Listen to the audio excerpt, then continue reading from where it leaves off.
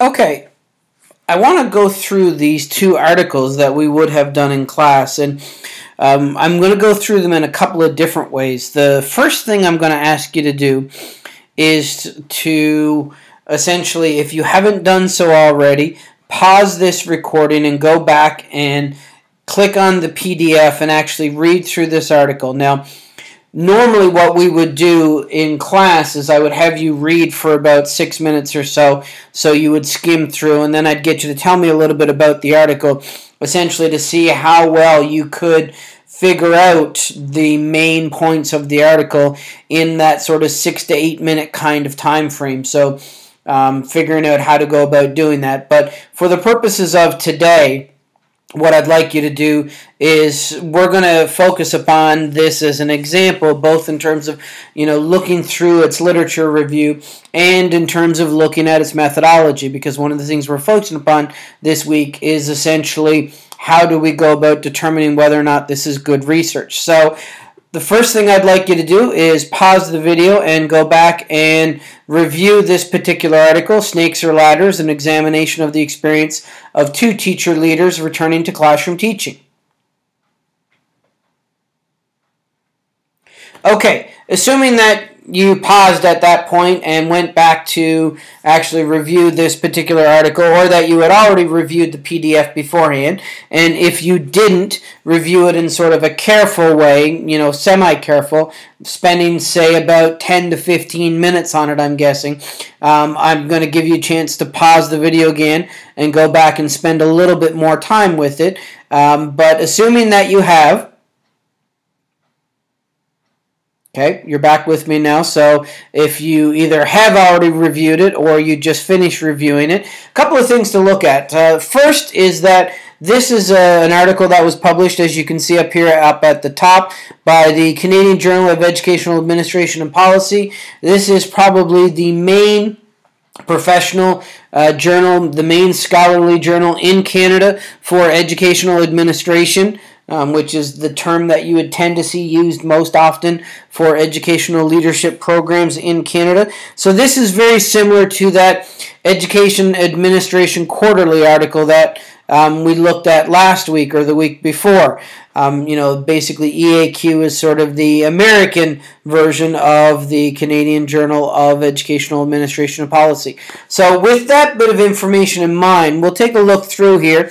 As I mentioned before, the first thing you always want to look at is look through the abstract to see about the article and to see how the article is structured, and use that as a guide to be one of sort of the 2 main things that you use to determine if this is going to be an article that is of interest to you. As we talked about last week, after that, I would actually essentially scan down into the conclusions, which I'm going to find down here on page 22, and then I would read through the conclusion kind of carefully to see, again, is this an article that is going to be of interest to me? And you can see, they've got a reasonably substantial conclusion here. They try to bring it back to the literature. They mention a little bit here about recommendations for teachers. You can see here at the bottom, about future research or further research. So they're doing some of the things that we said that we would hope to see in a in an article that we were looking at. But for our purposes here today, what I want to do is actually scroll back up, or if you've printed this out, to turn back to first the literature review. So let's go back and take a look at the literature review. So starting back here on, starting back with the introduction. Now you'll note one of the things that they do here is the introduction sort of seamlessly goes into the literature review. So it's really here with this potential contribution, which is going to be on page 3, that potential contribution of teacher leaders, where the literature review starts.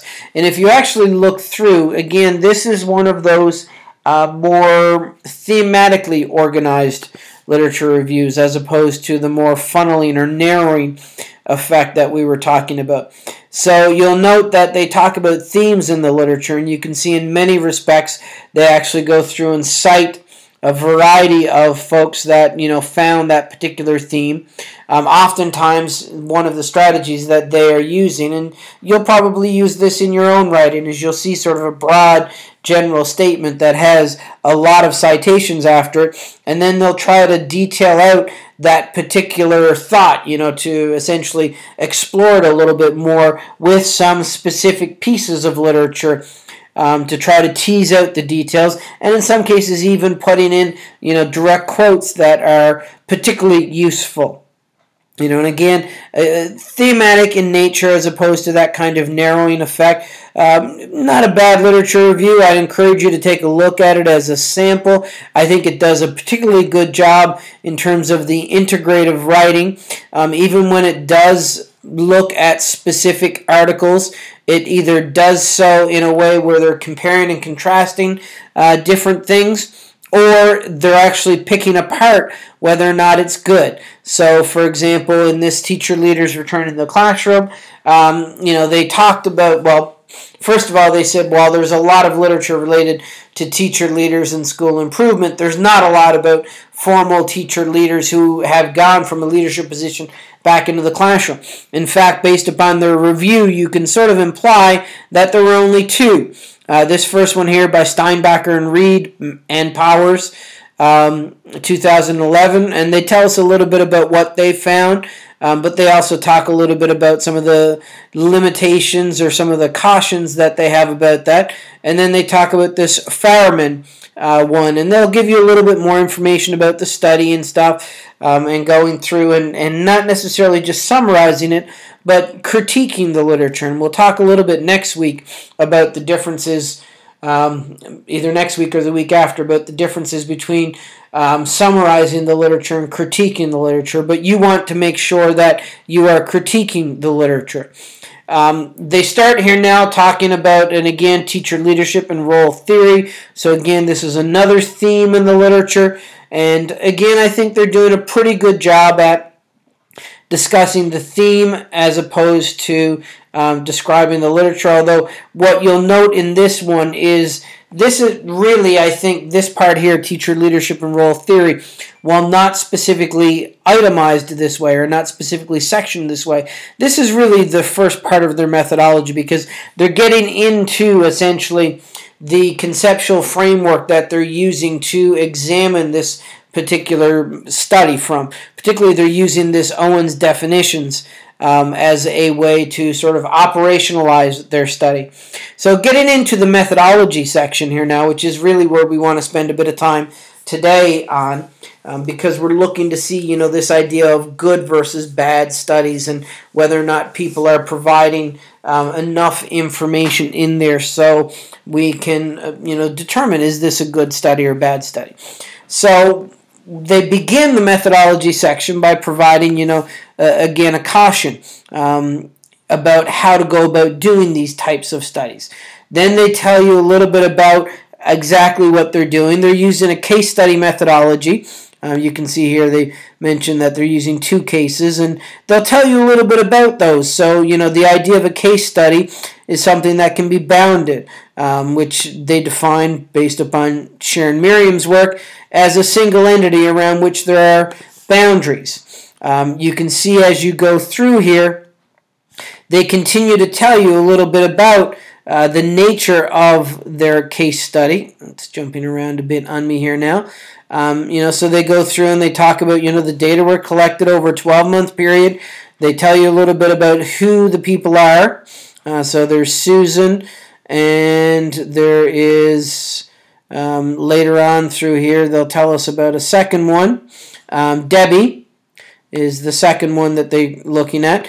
You're starting to get here, and it's jumping around a bit on me, and I apologize about that.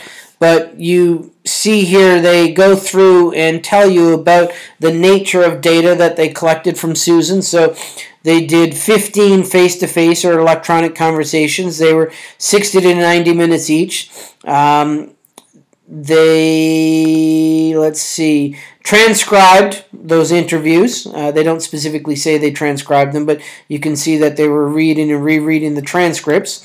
You'll note that they carried out a member check, which is something that you would do to ensure the reliability and validity of a particular study. And, let's see, what else? They were interested in collecting stories, so, they may be doing a narrative analysis. We'll see about that. But, again, they're going back now and telling you a little bit more about the methodology. So they're using Robert Stake's work here to talk about case study and how to go about doing case study. You'll see now here as they're talking about the process again, they are going back and again talking a little bit more about how they went about it and collected data and how they were analyzing the data. You see they're citing Sharon Merriam again here now. They're explaining to you what they did, and then they're saying, that the way in which we went about this was consistent with this guy Stake here, who says that, you should go about it in this particular way. So again, they're starting to essentially describe, or not starting to, they're in great detail actually, describing the process that they undertook, but also then relating that process or their own process back to what the literature says you should be doing. So those are signs that you would look for to say, yeah, this probably isn't a bad methodology section. It seems to be, and here's the last little bit here that they're talking a little bit more about, their data analysis process that they're using here. And how they went about that. So as I'm looking through this, I'm seeing that this isn't necessarily a great study in terms of its methodology, because, for example, they don't tell us about the sampling techniques. So why were Susan and Debbie chosen? How were they chosen? Was this a purposeful approach, or maybe these are two grad students that the author had available to him or her? So we don't know much about the sampling procedure, the sampling technique. The only thing they mention about reliability and validity in there is this idea of member checking. So we don't know what else they did along those lines. And typically speaking, in a study that relies predominantly on qualitative methods, you would have several ways in which you're going to have them ensuring the reliability, ensuring the rigor. They don't tell us a lot about the process of analysis. I mentioned earlier up here that they were looking for stories, so that led me to believe that they were doing a narrative analysis. But when I read down here, I see that they actually used the 6 areas of tension experienced by Susan as a framework to describe Debbie's experiences. So obviously this sounds more like a grounded theory kind of analysis to me, because they're using things that came from this person to help analyze this person. So again, I'm an experienced researcher and I have these kinds of questions about how the analysis was undertaken. So I'm sure as you're looking through this, you don't see anywhere where it says we used this method of data analysis. So you probably have questions about it as well.